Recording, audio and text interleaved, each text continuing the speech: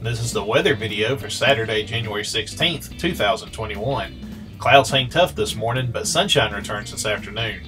Clouds return on Sunday, but sun and moderating temperatures return for the start of next week. We'll get to that in just a minute.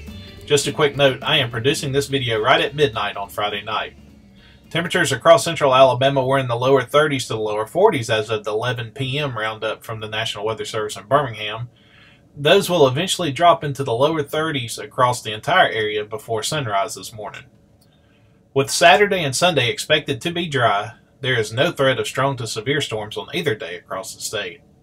A quick look at the projected rainfall amounts for the weekend and through nearly all of next week ending at midday on Friday shows that amounts will range from less than 1/4 of an inch in the southeastern parts of the area to nearly 2.5 inches in the northwest. Much of this precipitation will fall on Thursday and Friday. Now let's jump into the models, starting off with the 0Z run of the GFS valid today at 3 p.m.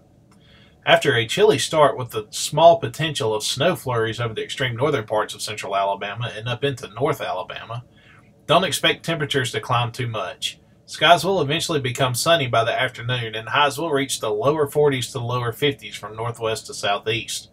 Winds will be breezy with gusts reaching as high as 20 to 25 miles per hour. Some pesky clouds from a strong low moving through the Great Lakes region will send more clouds across central Alabama throughout much of the day on Sunday, but we will stay dry. Winds will be much calmer and afternoon highs will be in the mid-40s to the mid-50s. We'll start on a trend of moderating temperatures on Monday with mainly sunny skies. Highs will be in the upper 40s to the upper 50s. It will be even warmer on Tuesday as we'll continue to have mainly sunny skies. Highs will be in the mid-50s to the lower 60s. A cold front will stall off to our west for Wednesday, but will be close enough to send some clouds and a very small chance of a few scattered showers throughout the early morning hours, mainly for the extreme northern parts of the area. Highs will be in the mid-50s to the mid-60s. The former cold front will eventually move through central Alabama on Thursday that will keep skies cloudy with showers likely at times for much of the day, but will dry out for a little while during the evening and overnight hours. Highs will be in the upper 50s to the upper 60s. Another system will move through on Friday that will bring even more clouds and rain to the area.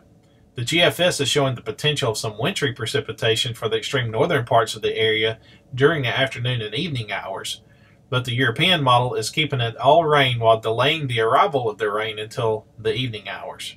I'll agree with the European model at this moment, as highs will be in the mid-50s to the mid-60s. And finally, we'll look at the latest temperature probability outlook from the CPC valid on January 23rd through January 29th, and it shows that temperatures will be around normal for the end of January. That will do it for today's video. We'll have notes on the blog throughout the day. Bill Murray will have the next video out on Sunday morning. I'm Scott Martin signing off for today. Have a great day and God bless.